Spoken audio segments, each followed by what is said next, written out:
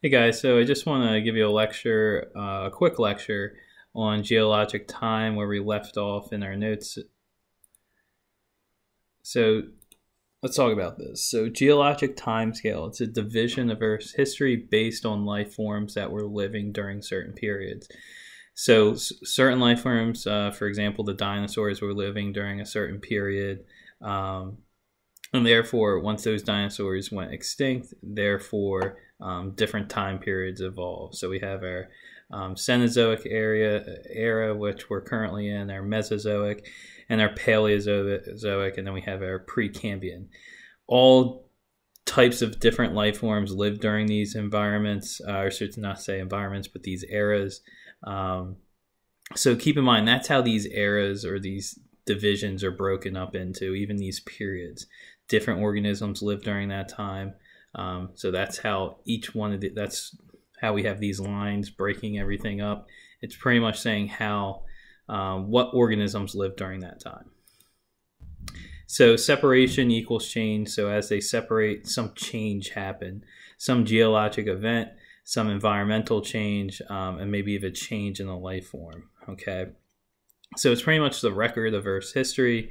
Names the time periods don't change, but their boundaries can change. So the names are always going to stay the same, but maybe how long ago it was. And if you ever see this MYA, it means millions of years ago.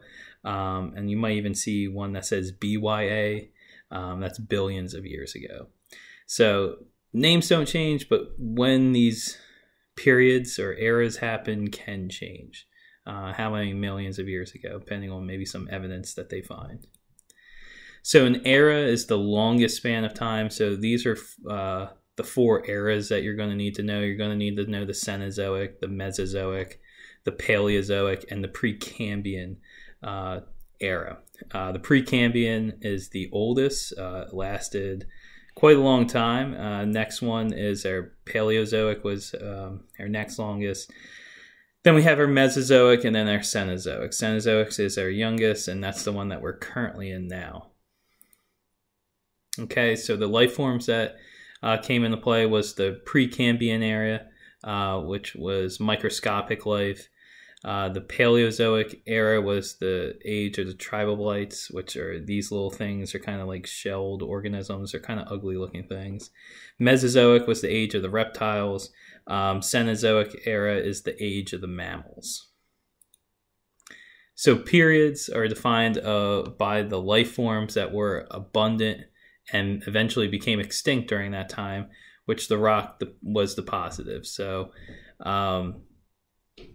you can see that we have obviously our Quaternary, Tertiary, Cretaceous, Jurassic, Permian, Devonian, Silurian, Ordovician, Cambrian period.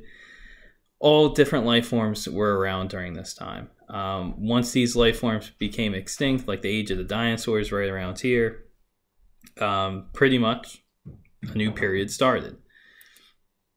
An epoch is a smaller division of time. They're mostly used for the Cenozoic area. It's pretty much, there's a greater fossil remains around there, so we can kind of break that time up into different organisms a little bit more, because we have more record for fossils around this time, because obviously Cenozoic is our earliest, so therefore that rock's getting laid first, so we can actually see these organisms a little bit earlier in time, so we have a little bit more knowledge about them. The Precambrian time happened between 4.5 billion years ago and 544 million years ago. It's by far the longest part of Earth's history. This is when Earth was kind of starting to develop, as we talked about in the earlier lecture about how life started to begin, how did this early atmosphere begin.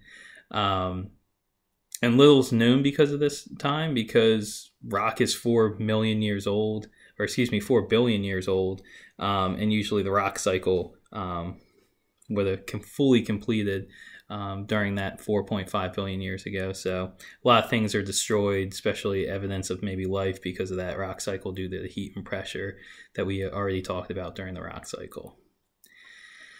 So big thing with life forms is cyanobacteria, which we talked about already. You guys know that's the first organism that started producing O2.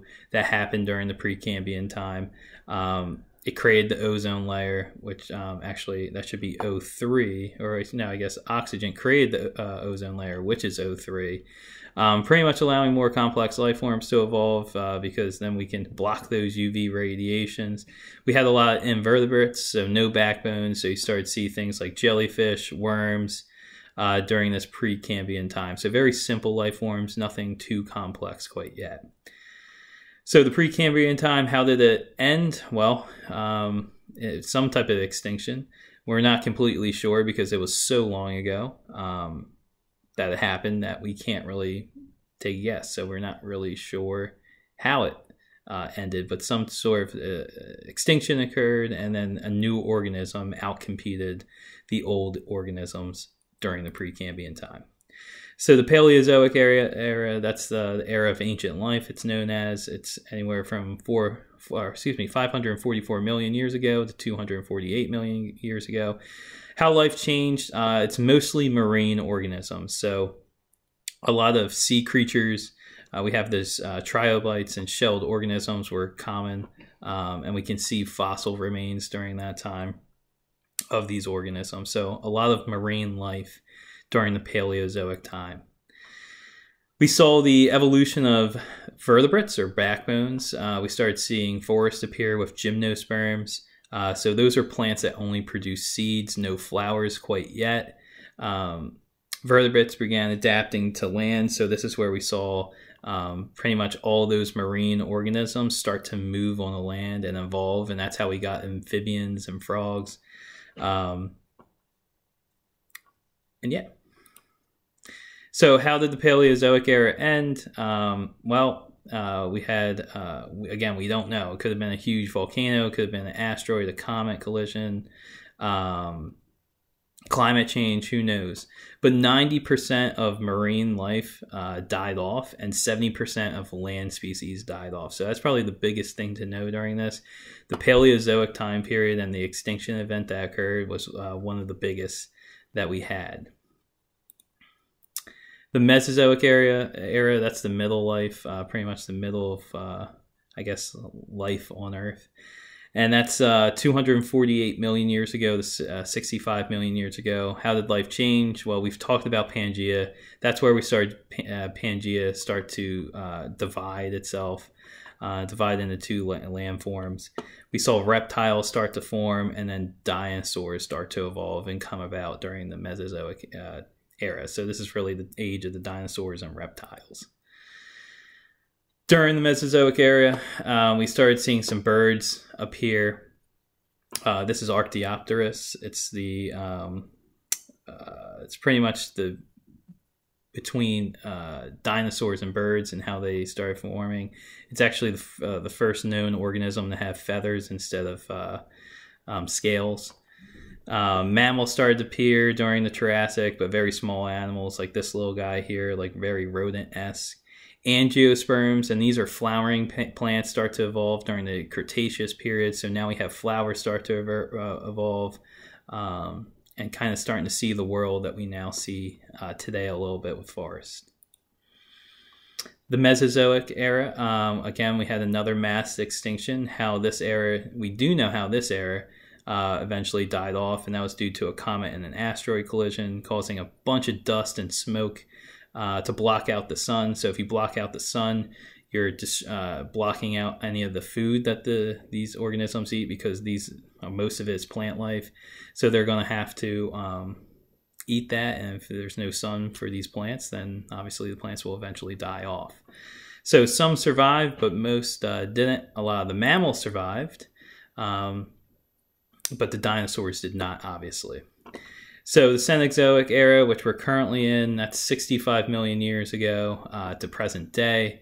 How did life change? Well, we have mountains building. So we have our Alps, Andes, the Himalayas.